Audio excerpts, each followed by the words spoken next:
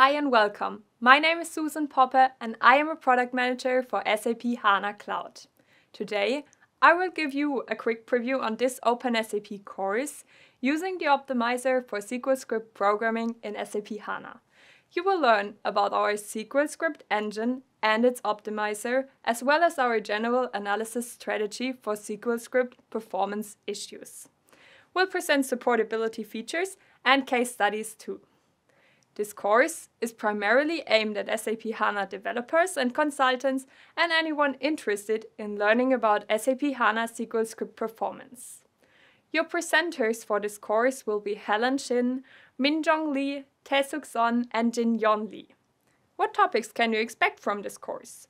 Week 1 will focus on knowledge about how the SAP HANA SQLScript engine works and its optimization rules. Based on this knowledge, you will learn how you approach SQLScript performance problems. Then, in week 2, several SQLScript supportability features will be introduced together with some demos. Once you are familiar with them, you can easily drill down into SQLScript issues by yourself. Finally, examples of SQLScript performance analysis and tuning tips will be shared, which are ready to use.